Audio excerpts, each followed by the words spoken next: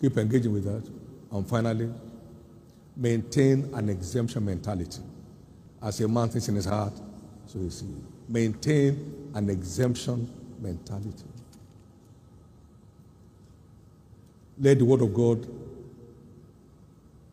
re-engineer your thinking pattern. Amen.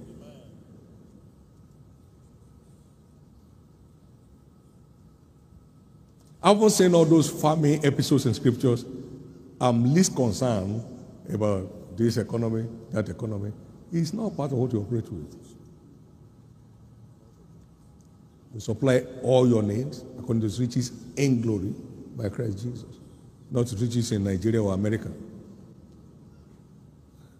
The poverty of America or the poverty of Africa doesn't matter to God's agenda. You say, how? Stay there. As you don't know how bones develop in a woman with a child, so you can't tell the ways of God, who does all things.